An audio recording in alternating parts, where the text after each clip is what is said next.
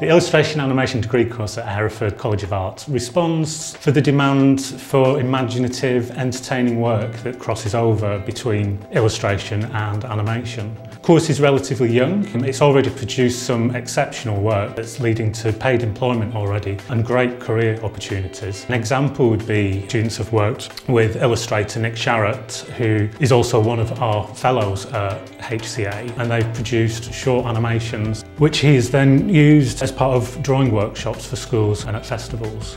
Our students have also created motion graphic pieces that have been used by the renowned Hay Literary Festival to help promote their events to an international audience. One of my live briefs was working with Nick Sharratt, who wanted us to animate some of his children's songs.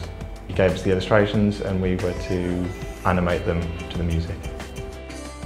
Students have great levels of access to industry standard kit here, for stop motion animation in particular. We've got Cintiq drawing tablets, a lighting rig, Dragon Frame software, the same kind of kit that is used by places like Aardman Animation and was used in Wes Anderson's latest film Isle of Dogs. The unique focus of this course is about producing innovative animation and illustration combinations for new media platforms such as smartphones, tablets and larger screens in a way that's distinctive, hopefully witty and a little bit different. Students are then in a great place to produce content for promotion, advertising, education and more generally entertainment when they graduate. You get a lot of one-on-one time with the tutors. All the people in the workshops are really, really nice.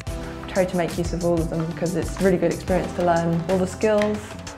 In the future I plan on being an animation director, producing my own films. The course has prepared me for this by helping me collaborate with other students and learn how to work professionally.